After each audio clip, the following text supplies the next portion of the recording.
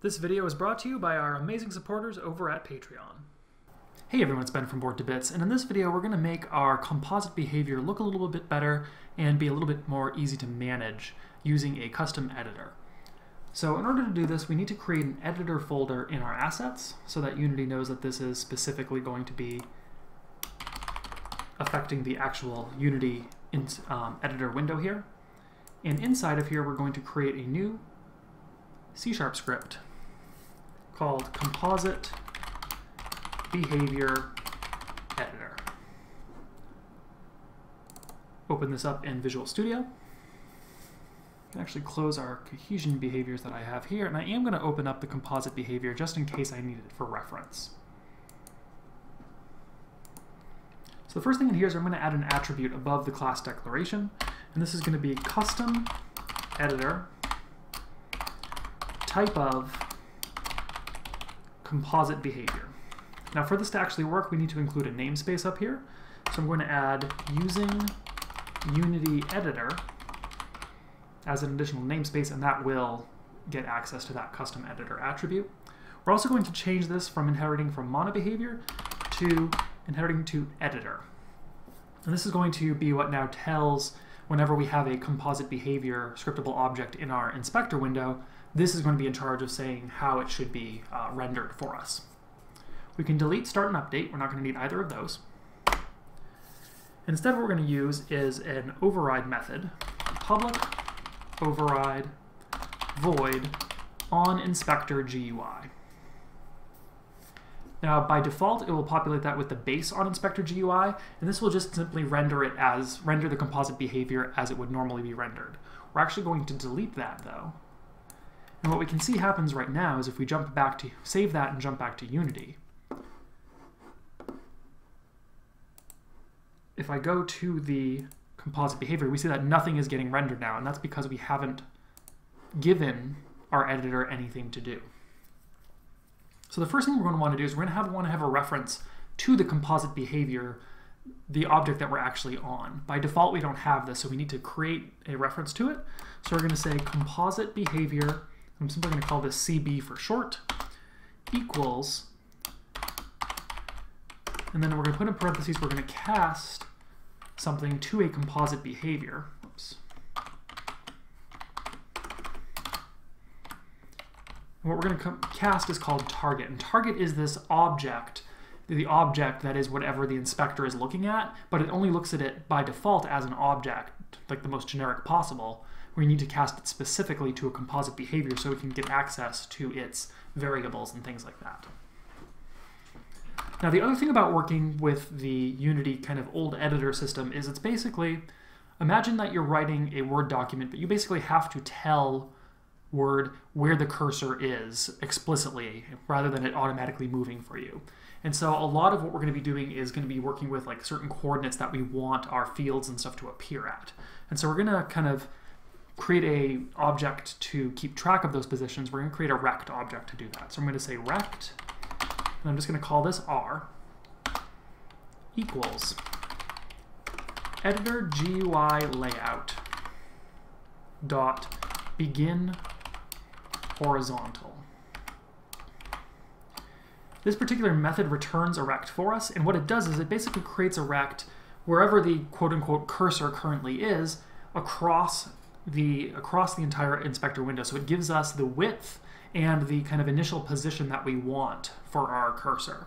What it doesn't give us, though, is a height. This has a height of 0 at the moment, so we're going to change that by saying r.height equals editor GUI utility dot single line height. And that's going to be useful for us because that's basically the height of all the text in the inspector window. And so that just gives us now this nice sort of baseline cursor, quote unquote, that we can use to tell all of the fields we're going to populate where they should appear. So this is all sort of the initial setup of the inspector. Now from here, we can do one of two things. If we don't have any behaviors in this, we should probably throw up a warning saying, hey, you don't have anything in here. If you put this into your flock, it's not going to do anything. But then from there, if we do have behaviors, we want to start listing them out. So we can do this using a simple if statement. Check for behaviors And so we'll say if cb.behaviors equals null for some reason, which it shouldn't. It should always at least be a kind of a default array, but on the off chance that it isn't, or if it is cb.behaviors.length equals 0, meaning that there's an array but it's an empty array, in either of these cases, then what we're going to simply do is we're going to flag a warning and say, hey, there are no behaviors in here. So we'll say editor GUI layout dot help box no behaviors in array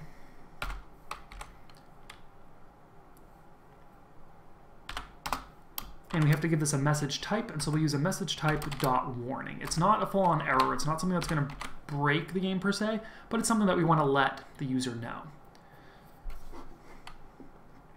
So we can actually see this if we were to create a new composite.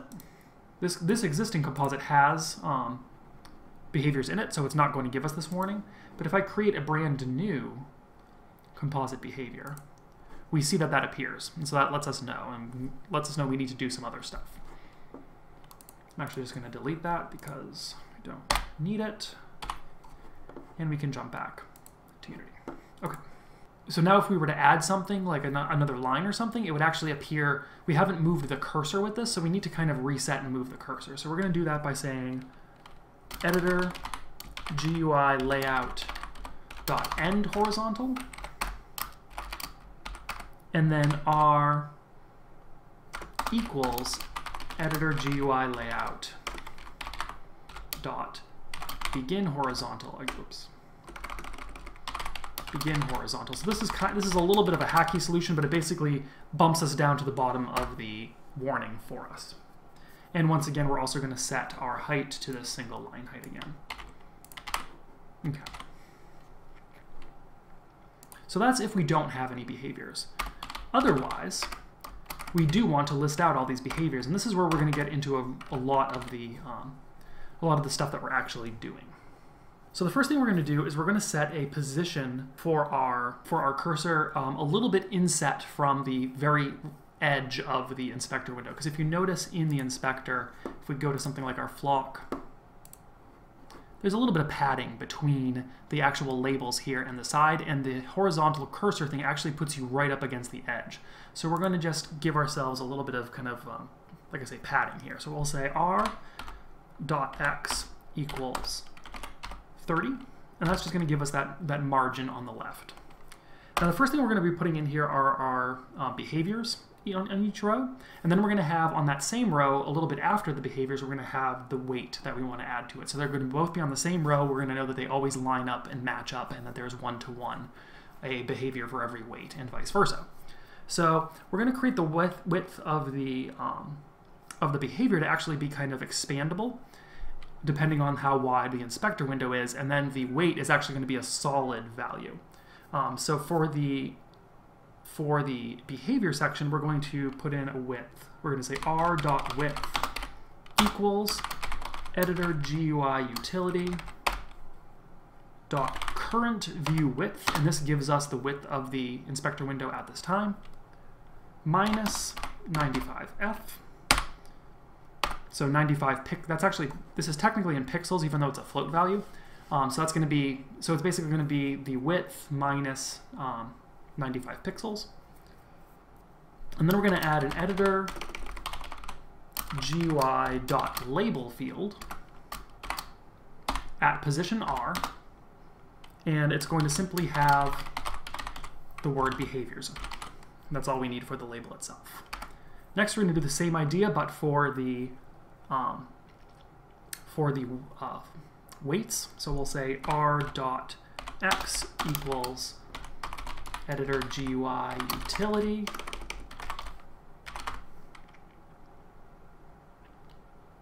dot current view width minus 65f. So it's going to be all the way almost to the right, but then going to go back 65 pixels. And then we're going to have the r width equal to 60. So that's going to have about 5 pixels of padding or of margin on the right side. Then we're going to do another editor GUI label field. In this case, it's going to be weights.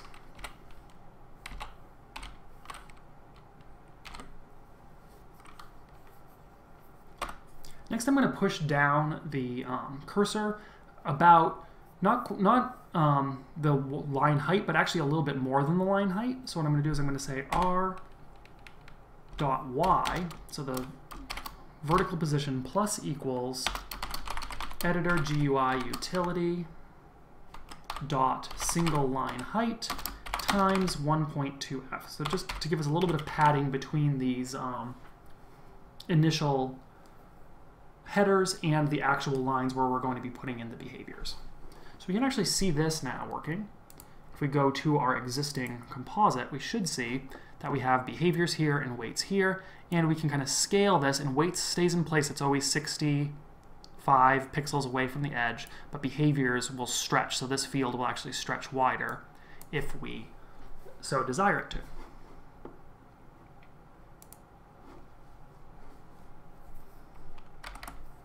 So the next thing we need to do is for each behavior that we have, we need to show that on the line. So we're going to say for each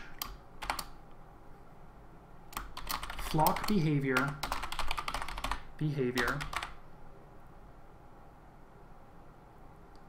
in cb.behaviors.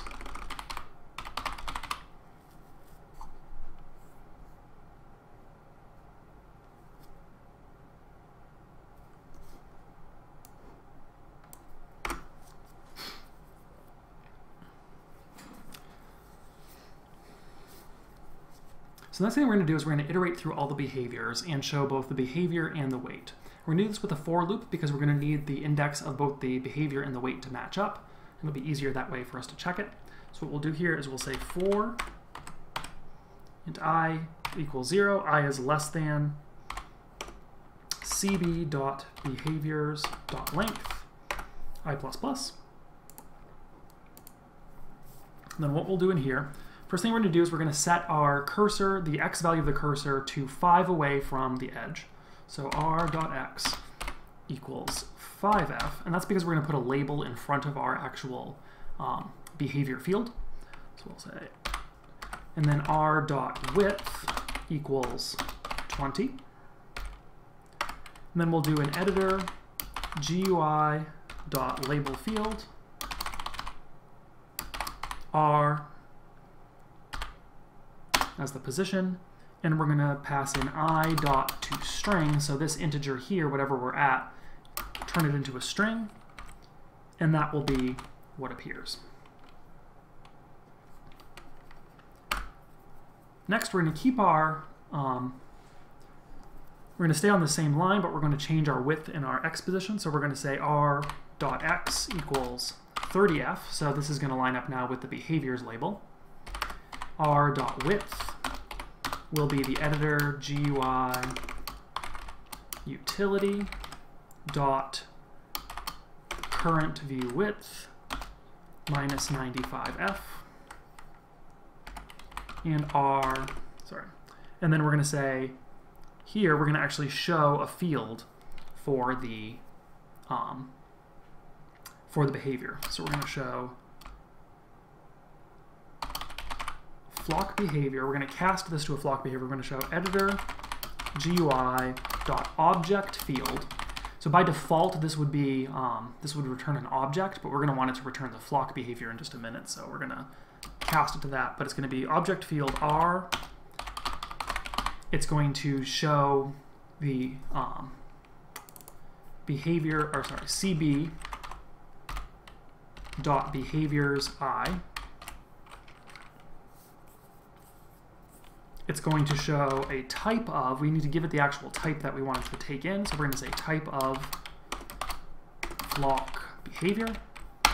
And lastly, we're going to pass in the Boolean value false, and this is going to check whether or not the field should be allowed to take in objects that come from the scene. In this case, we don't want scene objects. We only want scriptable objects which come from our assets. So we're going to put in false there. Now this is giving us kind of a complaint right now, and that's because we're not doing anything with this information. We're kind of taking, what this is allowing us to do is kind of pass in a scriptable object, but it's not going anywhere. So we need to make sure that we also say that we're assigning this. If we put something, drop something into this field, it gets assigned back to this location. So we'll say here, cb.behaviors I equals flock behavior and all of this. Okay. So that's how we would set our behavior, and this creates that field for us. In fact, we can jump back to Unity and see now that we should have. They're not, they're all kind of piled up right now, unfortunately, because we haven't adjusted our Y position yet, but we see that we have the field itself for the for the behavior. So the next thing we want to do is we actually do want to now figure out the same idea, but for the width, or for the weight rather. So we're going to say r.x equals editor GUI utility dot current view width minus 65 again. R dot width will equal 60. And then similarly, we're going to potentially set our CB width at index I equal to, and in this case we can use editor GUI.float field, which we don't need to cast. Unity knows that's a float for us, at position R, and it's simply going to show whatever value is currently, oops, this should be CB weights index I, and likewise weights index I. Okay. Lastly, we're going to create that line break here. So we'll say r.y plus equals editor GUI utility dot single line height times, and we'll just do 1.1f. I do like having a little bit of padding between these. I find it just makes it a little bit clearer, but we don't need to do quite as much as between the header. Okay, so now with that, we'll have both the weights appear now, and we'll have them all on their own separate lines, which we can see if we jump back to Unity here. And there, now we actually have these each on their own separate line. Now, one thing about this now is that we've lost our array controls. We can't set, a different, if we wanted to add another behavior, we can't just simply set the value, the number of elements in the array higher and then add them in. So we do need to create a way to implement that. And so we're going to do that with a couple of new buttons for us. So the first one, first thing we're going to do is we're going to do that process of resetting our horizontal here. We're going to say editor GUI layout dot end horizontal. Clear that out. And now we're going to say r.x equals 5 pixels. r.width equals editor GUI utility dot current view width minus 10. So we're going to create a button that is the entire width of the window except for a padding of 10 or 5 pixels on each side for a total of 10. And we're going to set the r.y plus equals editor GUI utility dot single line height times 0.5. So we're just going to add yet another, in addition to the 1.1 that we've moved down here, we're going to add another half a line height for a little bit of spacing between the button and the collection of behaviors.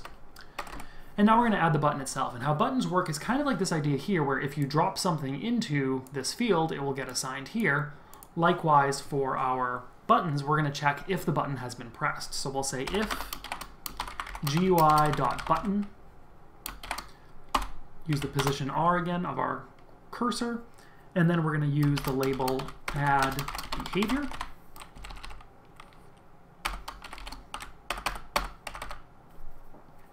And what we'll do here is we're going to actually call a method we're going to write called add behavior.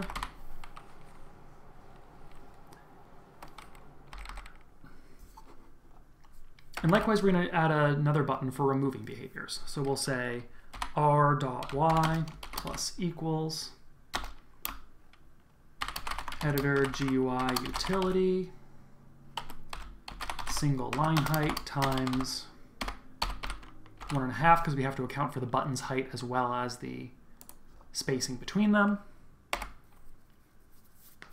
And then here, we only want this button to appear if there are any behaviors to remove. If there are no behaviors to remove, there's no point to this button, so we can actually just eliminate it. So we'll say if cb.behaviors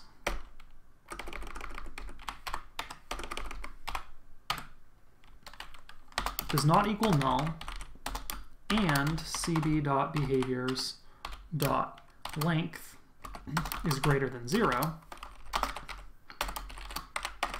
meaning we definitely have some behaviors in here, then we will check if GUI.button r remove behavior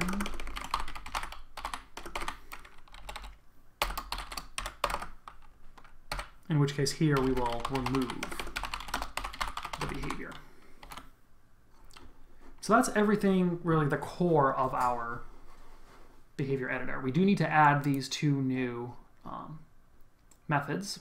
So I'm going to go all the way down to my last bracket here, so I'm outside of onInspector.GUI, and I'm going to create these two new methods. So the first one will be called void add behavior, and it's going to take into it a composite behavior, call that CB again.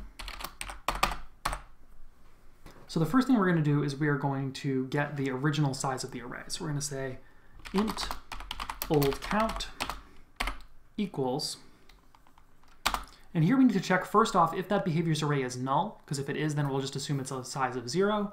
Otherwise, we'll just get the actual size from the array. So we'll do that with a conditional operator.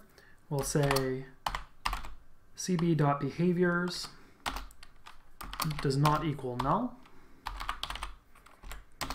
If it does not equal null, then we can get cb.behaviors.length. Otherwise, we'll just use the number 0. Then we will say flock behavior array new behaviors equals a new flock behavior array of size old count plus 1. So the nice thing about this is even if there's no array and it's 0, then we're getting an array of size 1. Or if it's an empty array, we'll get an array of size 1, and anything else, it will always be the size plus 1. We'll say float new weights. Same idea. New float array of size old count plus 1 as well. And then we'll iterate through and populate the original values. So we'll say for int I equals 0, I is less than old count, I plus plus. New behaviors I equals cb.behaviors I. New weights I equals cb.weights I. The last new behavior will stay as null because we haven't put anything in it yet. However, the new weight, we don't want it just to be 0, because if the user puts in a new behavior and just goes away, then the new behavior won't take effect and they might think something's going wrong. So we want to set that weight to a default of 1. So we'll say new weights old count, which we know is the size of new weights minus 1, equals 1f. So that will always come in with a weight of 1. And then we simply need to assign the new weights and new behaviors to the composite behaviors variables. So we'll say cb.behaviors equals new behaviors, and cb.weights equals new weights. And that's all we need to do to add a behavior. To remove a behavior is actually even a little bit easier than this because we don't have to, we know for sure that it's not null. We have to create a new array, but it's a little bit less guesswork, so to speak. So what we can do here is we can say remove behavior,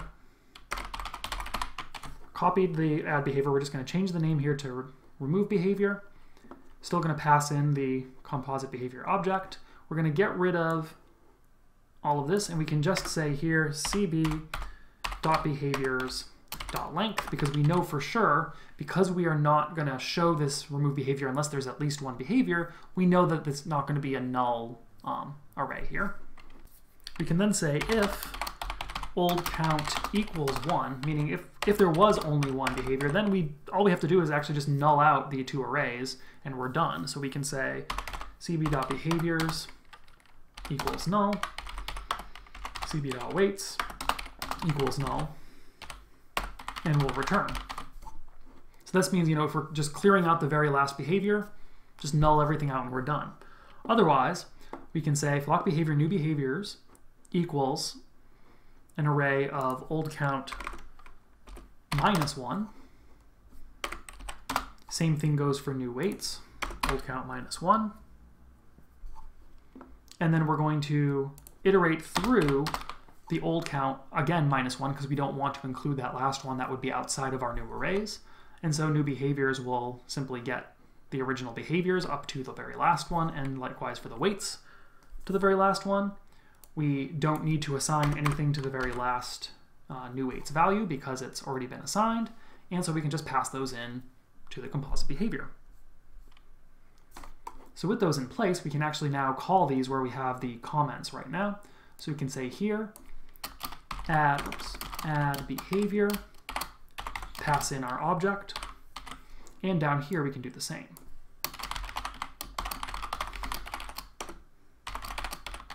Now there's one last thing we need to do with this, which is that when we're dealing with scriptable objects, the ones that we work with in general, when we're using the default inspector, they'll kind of save all our values automatically for us. It's built into how Unity shows the inspector for them. However, we need to actually set that manually in here. And we do this using a utility method called setDirty. So when we do decide to add a behavior and remove a behavior, we're going to want to set this to dirty, which lets Unity know this scriptable object has been changed and needs to be saved. Otherwise, what will happen is if we change it and then close out of Unity and come back, those changes actually won't get saved for us, which is very counterintuitive, particularly for a scriptable object.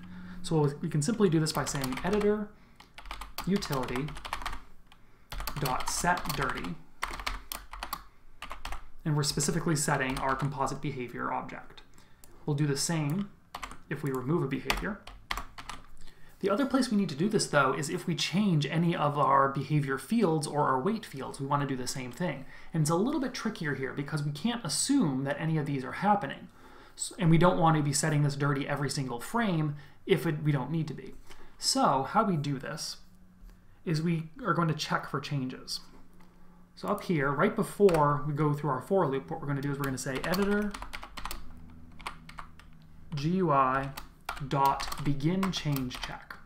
And what this does is this kind of sets a flag and says, starts out at false, and if at any point during this loop now we change our behaviors or we change our weights, that flag will become true.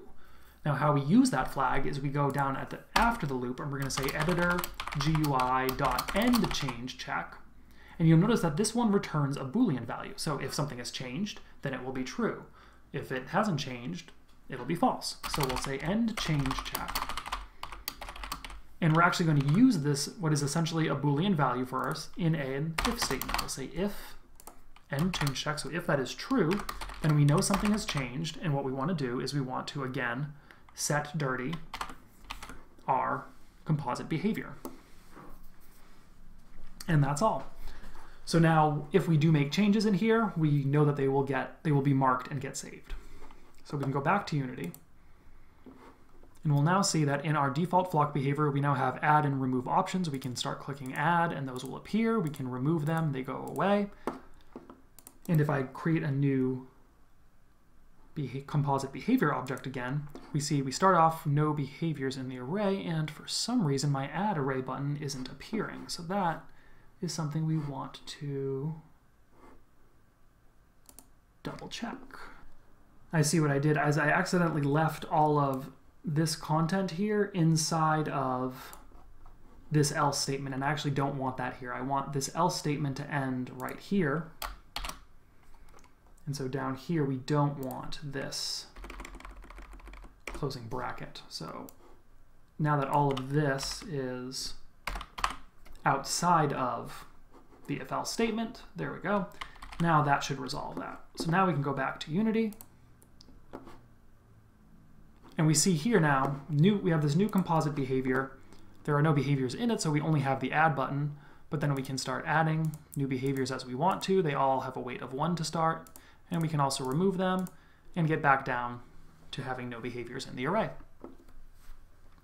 So with that, this is giving us just a nicer interface, and again, a way that we don't have to worry about making sure that the behaviors array matches up with the weights array and that they're all populated properly.